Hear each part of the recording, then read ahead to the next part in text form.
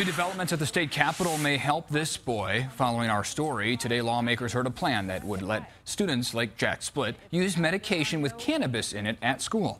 7 News reporter Lindsay Watts first introducing us to Jack. She's at the state capitol where, Lindsay, that bill has passed in committee.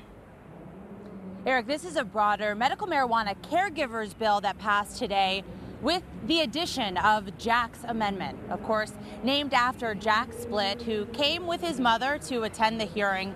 Jack uses cannabis for severe cerebral palsy, but his medicine isn't allowed at school, and his mom says that's made it difficult for him to learn.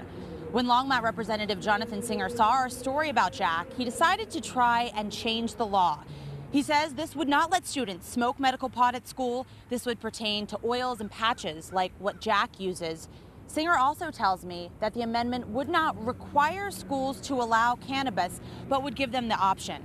Jack's mom said when we did our first story with her, she never thought we'd end up here at the Capitol.